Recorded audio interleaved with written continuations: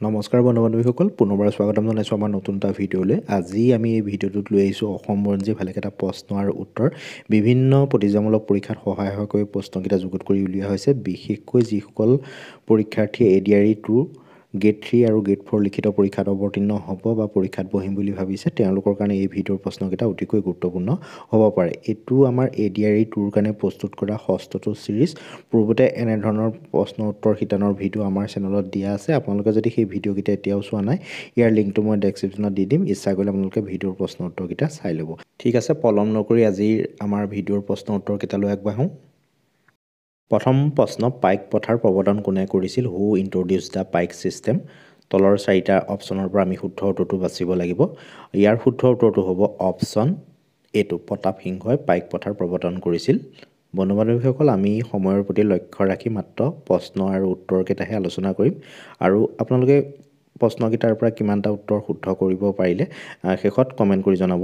ঠিক আছে, আহক আমি পিছৰটো প্ৰশ্নলৈ আগবাঢ়িছোঁ। মহাৰাণী ফুলেশ্বৰীয়ে খন্দোৱা পুখুৰীটোৰ নাম কি আছিল? What was the name of the পণ্ড ডাগ বাই মহাৰাণী ফুলেশ্বৰী? চাৰিটা অপশ্যনৰ পৰা আমি শুদ্ধ উত্তৰটো বাছিব লাগিব।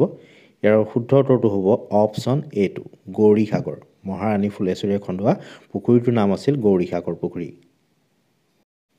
পৰৱৰ্তী প্ৰশ্ন, কোনজন ৰজাৰ সময়ছোৱাত দন্দুৱা দুখ সংঘটিত হৈছিল? During the region of which king did the Dandua ৰেভিলিয়ন tech place? চাৰিটা অপশ্যন আছে, আমি ইয়াৰ পৰা বাছিব লাগিব শুদ্ধ উত্তৰটো। ইয়াৰ শুদ্ধ উত্তৰটো হ'ব অপশ্যন বিটো, কমলেশ্বৰ সিংহ। কমলেশ্বৰ সিংহৰ দিনত দন্দুৱা দুখ সংঘটিত হৈছিল।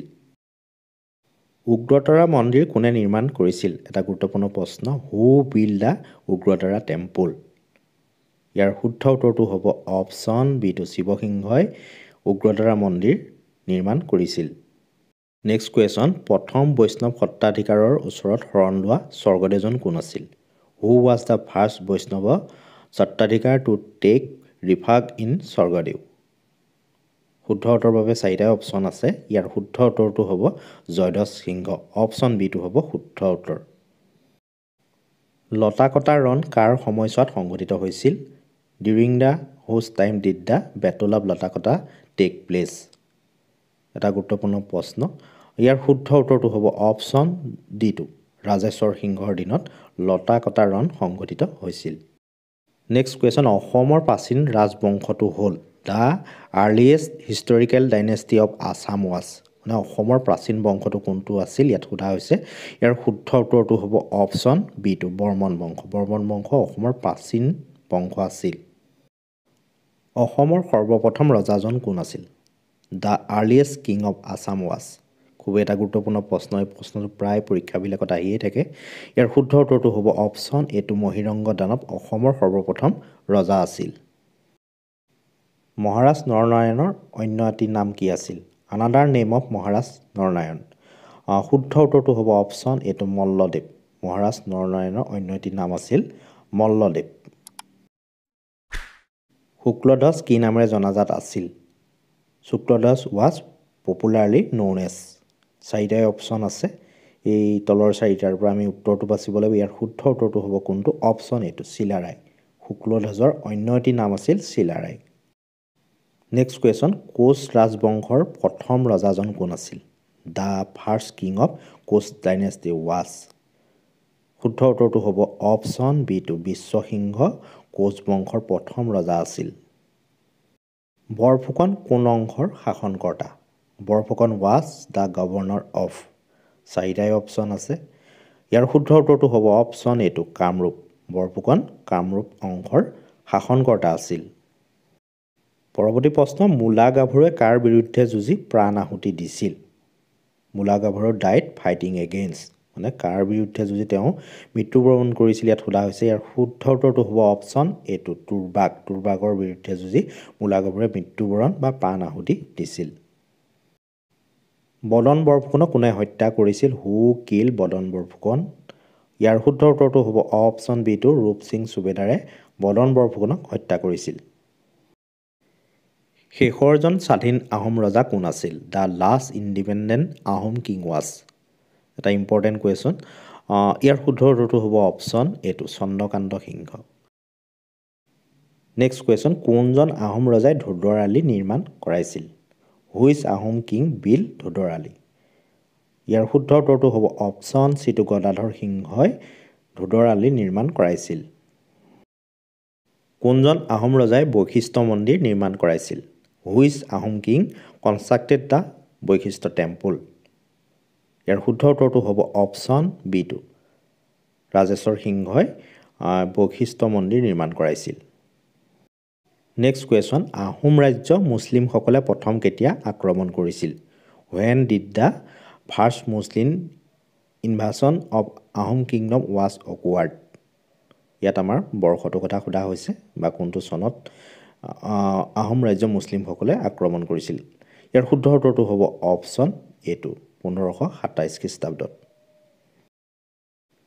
স্বৰ্গদেউ শিৱসিংহৰ অন্য এটি নাম কি আছিল Another name of Swargadeo Siva Singha was শুদ্ধ উত্তৰ হ'ব অপশ্যন চিটো চুতানফা স্বৰ্গদেউ শিৱসিংহৰ অন্য এটি নাম আছিল তুৰ্বকক কোনে হত্যা কৰিছিল হু কিল তুৰ্বক চাৰিটাই অপশ্যন আছে ইয়াৰ শুদ্ধ উত্তৰটো হ'ব অপশ্যন চিটো কনচেং বৰপাত্ৰ গোহাঁয়ে তুৰ্বকক হত্যা কৰিছিল পৰৱৰ্তী প্ৰশ্ন অসমৰ নেপোলিয়ন বুলি কাক জনা যায় who is known as Napoleon of Assam ইয়াৰ শুদ্ধ উত্তৰটো হ'ব option B2 চুহুংমুহুং Ahom king of Assam চুহুংমুহুঙক অসমৰ নেপোলিয়ন বুলিও জনা যায় নীলধ্বজে কোন বংশ প্ৰতিষ্ঠা কৰিছিল নীলধ্বজ ফাউণ্ডেড দ্য ডাইনাষ্টি অফ চাৰিটা বংশৰ কথা উল্লেখ আছে ইয়াৰ পৰা আমি বাচিব লাগে শুদ্ধ উত্তৰটো হ'ব অপশ্যন এটো খেন বংশ নীলধ্বজে প্ৰতিষ্ঠা কৰিছিল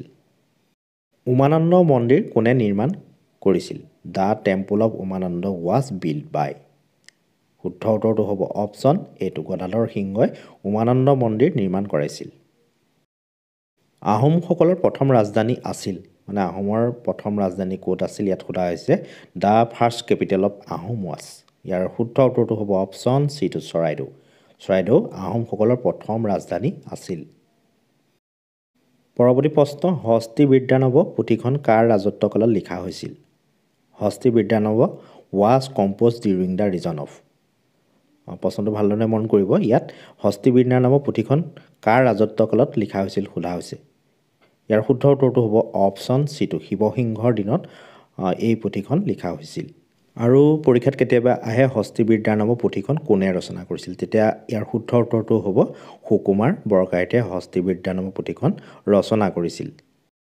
জয়মতীৰ পুত্ৰ কোন আছিল who was the son of Joymoti ইয়াৰ শুদ্ধ উত্তৰটো হ'ব অপশ্যন বি2 ৰুদ্ৰসিংহ জয়মতীৰ পুত্ৰ আছিল পৰৱৰ্তী প্ৰশ্ন আহোমৰ প্ৰথম বৰবৰুৱা কোন আছিল the first Ahom Borbarua was এটা ইম্পৰ্টেণ্ট কুৱেশ্যন ইয়াৰ শুদ্ধ উত্তৰটো হ'ব অপশ্যন বি2 মোমাই তামুলী আহোমৰ প্ৰথম বৰবৰুৱা আছিল নেক্সট কুৱেশ্যন কোনজন আহোম ৰজা বামুণী কোঁৱৰ বুলিও জনাজাত আছিল which Ahom king was popularly known as Bamuni Konwar চাৰিটাই option আছে ইয়াৰ পৰা আমি বাচিব লাগে শুদ্ধ উত্তৰটো হ'ব অপশ্যন ডি2 চুডাংভাগ বামুণী কোঁৱৰ বুলিও জনাজাত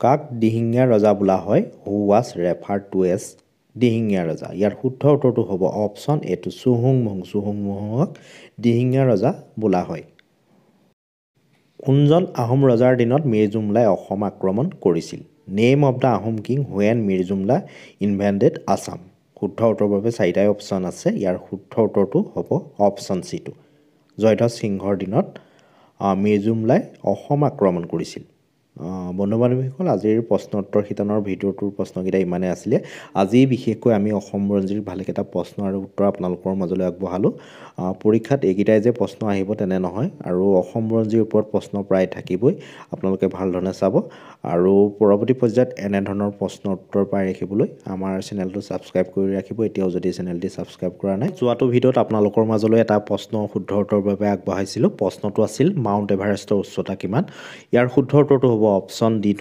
8848 মিটাৰ যিসকল বন্ধু বান্ধৱীয়ে আমাৰ মাজলৈ শুদ্ধ উত্তৰটো কমেণ্ট কৰি জনালে তেওঁলোকলৈ অশেষ ধন্যবাদ থাকিল পুনৰ আজি এটা প্ৰশ্ন আপোনালোকৰ মাজলৈ আগবঢ়ালোঁ প্ৰশ্নটো হ'ল নৰকাসুৰক কোনে হত্যা কৰিছিল শুদ্ধ উত্তৰৰ বাবে চাৰিটা অপশ্যন দিয়া হৈছে অপশ্যন এত আছে শিৱ অপশ্যন বিত দিয়া আছে শ্ৰীকৃষ্ণ, অপশ্যন চিত দিয়া আছে ভগদত্ত আৰু অপশ্যন ডিত দিয়া আছে বানাসুৰ। যিটোৱে আপোনালোকে শুদ্ধ উত্তৰ বুলি ভাবে নিশ্চয়কৈ কমেণ্ট কৰি জনাব।